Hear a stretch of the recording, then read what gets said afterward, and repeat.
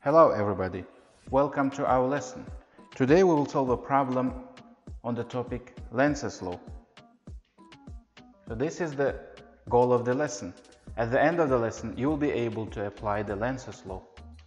Now before we start solving problems, it will be useful to recall the Lenz's law.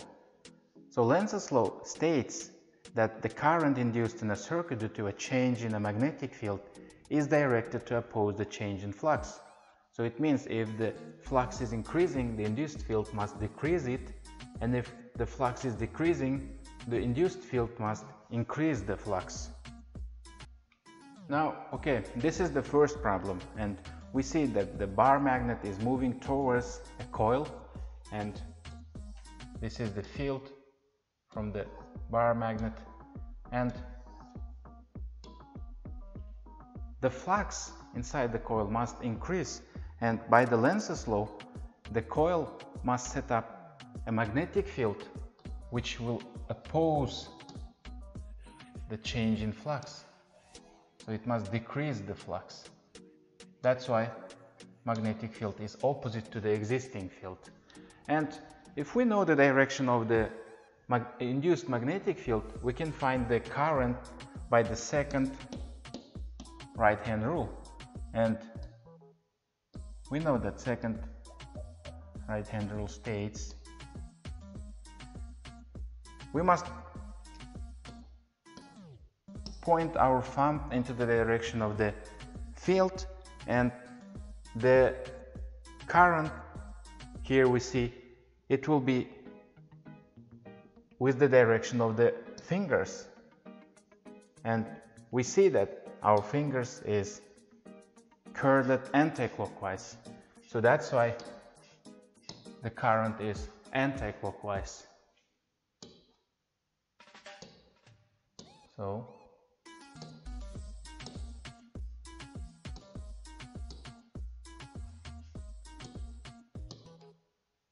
here we go, current is flowing, and we see that through the resistor current is directed to the left.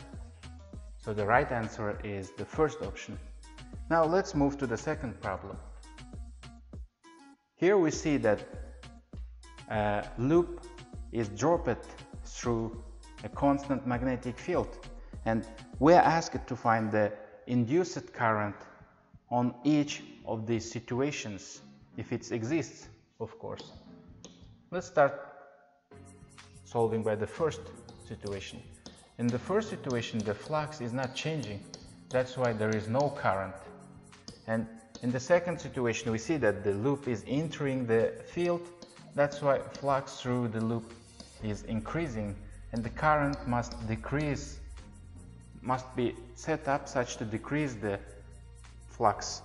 So if we draw a loop, we see that it is now entering the magnetic field, and the induced magnetic field must decrease this change in flux, and to do this it must set up an opposite field. And by the second right-hand rule we can find the direction for the current. We see it is anti-clockwise. The direction of the current is anti-clockwise. And the third situation, the flux is also zero here, because the field is not changing, it's uniform field and it's inside that field. That's why current is again zero here. And at the fourth situation, the loop is just about to leave a magnetic field, that's why flux must decrease. And if we draw a loop, here we see that loop is just about to leave the magnetic field and flux is decreasing, that's why induced field must increase the change in flux. So to do that it must set up a field with the direction of the existing field, and by applying the second right-hand rule we can find the direction for the current. it is, we see now clockwise. Now the last situation is identical with the first situation. There is no change in flux, that's why current is 0. So what we have, at first situation there is no current, at the second situation current is anti-clockwise, at the third there is also no current, and at the fourth situation current is opposite, it's clockwise, and at the last situation again no current. So that's it. Let's move to the third problem. We see the identical situation here, but it's a bit different because it enters and leaves not the same field with the direction. So we know from the previous lesson, if current is flowing, around current we have a magnetic field, circular magnetic fields. But I'm not going to draw a circle, I'm just going to draw the direction which relates to the table. So from the top of the current we have a direction of the magnetic field which is upwards, and bottom of the current has direction which is downwards. So let's draw a top view to have a better sense. Here is the loop and this is the current, and through that current we have, this is the wire, and through that current we have a current. And now let's draw the field. Here it is pointed toward us, here it is pointed from us. Now in first situation the flux is increasing, so that's why magnetic field must decrease the change in flux. To do it, it must set up a field opposite with the direction of the existing field. And from the right hand rule we can find the direction for the induced current. It is clockwise. Now the second situation. What do we have here? Again we have a current through the wire, and the coil is leaving the magnetic field, and here we have a field which is directed from us.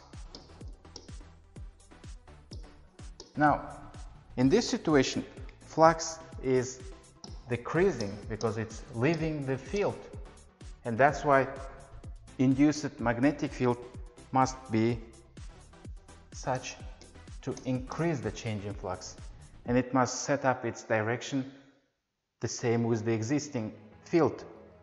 So again, from the right hand rule we can find the direction for the current. It is, we see, also clockwise here.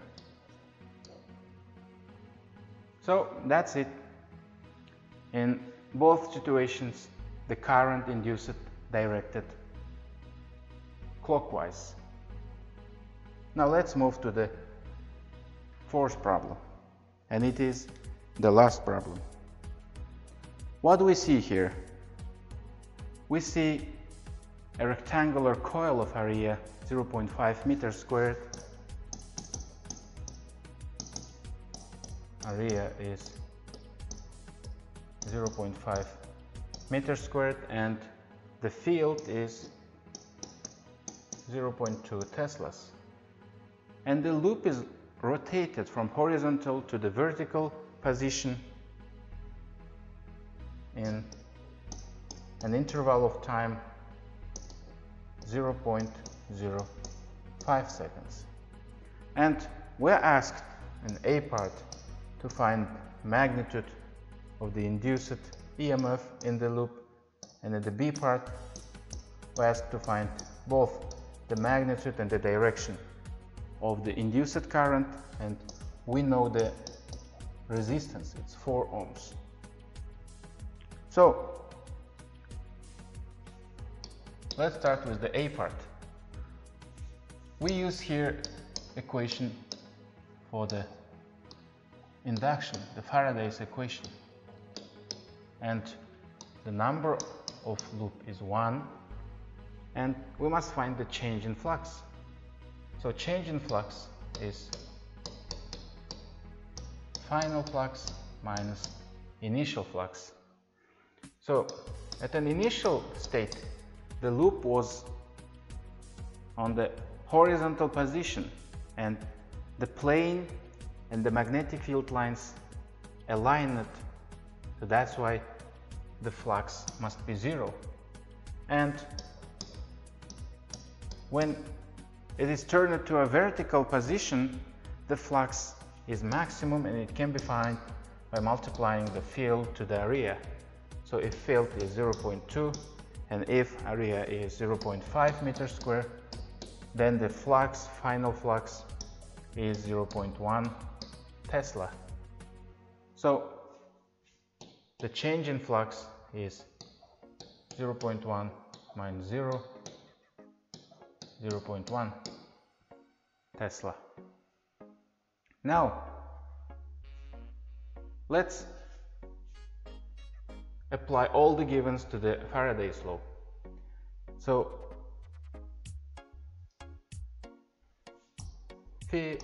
EMF is equals to -1, change in flux is 0.1, and the interval of time is 0.05, and the answer is, we see, -2 volts. Now B part, we can find the magnitude by using the Ohm's law. The voltage, in this case EMF, over resistance. 2 over 4 is 0.5 amperes. Now what about the direction? Here we use the Lenz's law, and we see if the position is changed from horizontal to the vertical, the flux is increasing, and the magnetic field, induced magnetic field, must decrease it. It must be in the opposite direction of the existing field. And by applying the first right-hand rule, we can find the direction of the current. So I will use this segment of wire, and we see here that here we have a field which enters the plane, and here we must have field which is out of the loop. Now it is obvious that the current is in this direction, so let's see where it will go. In this direction, and here this, and we see that through the resistance, the direction of the current, it chooses the second option. So right answer is the second option. Well, this is the end of the lesson, and I hope you've enjoyed solving problems with us. And if you like our video, please subscribe and share. Thank you.